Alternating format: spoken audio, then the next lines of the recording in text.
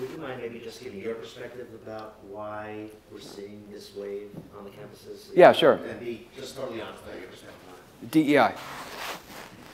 DEI is the head of the snake. You want to elaborate? Yeah, of course.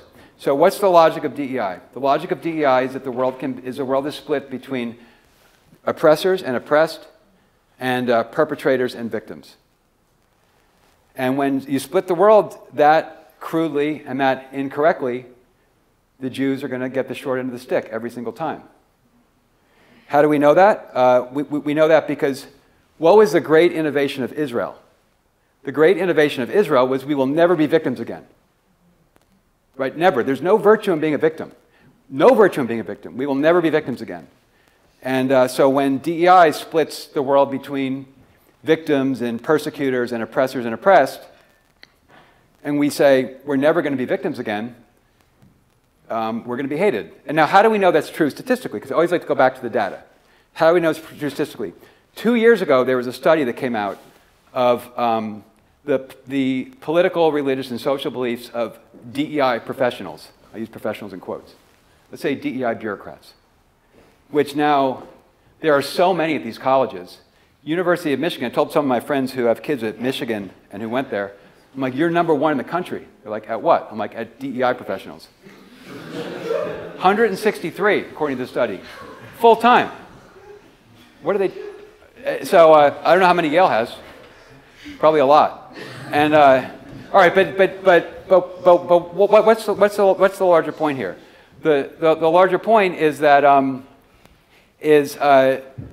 so you have all these professionals and they're involved in every step of the way, but always separating oppressors and oppressed, persecutors and victims.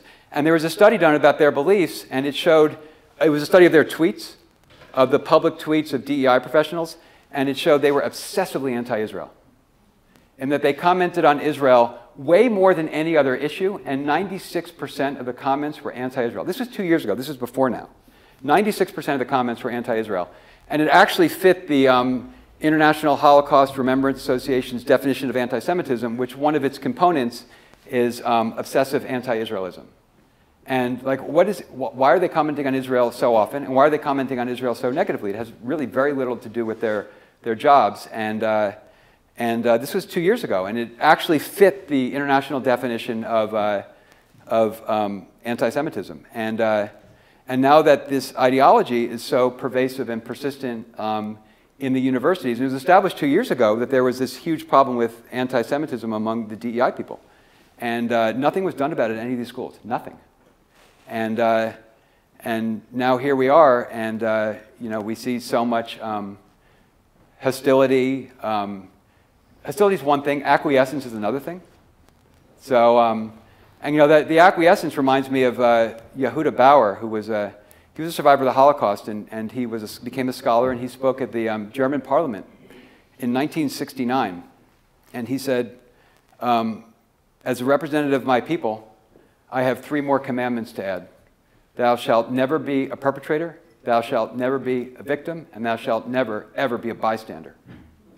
And people who are bystanders, and people who are acquiescing in this anti-Semitism, who aren't saying very much because they don't want to alienate this employer or that friend or this group, they're bystanders, right? And one of the lessons from Jewish history, but not just Jewish history, one of the great lessons is never be a bystander. So whenever you see, Martin Luther King, as usual, put this more beautifully than anybody else did and taught us so much as the greatest American in the 20th century, that that injustice anywhere is a threat to justice everywhere, and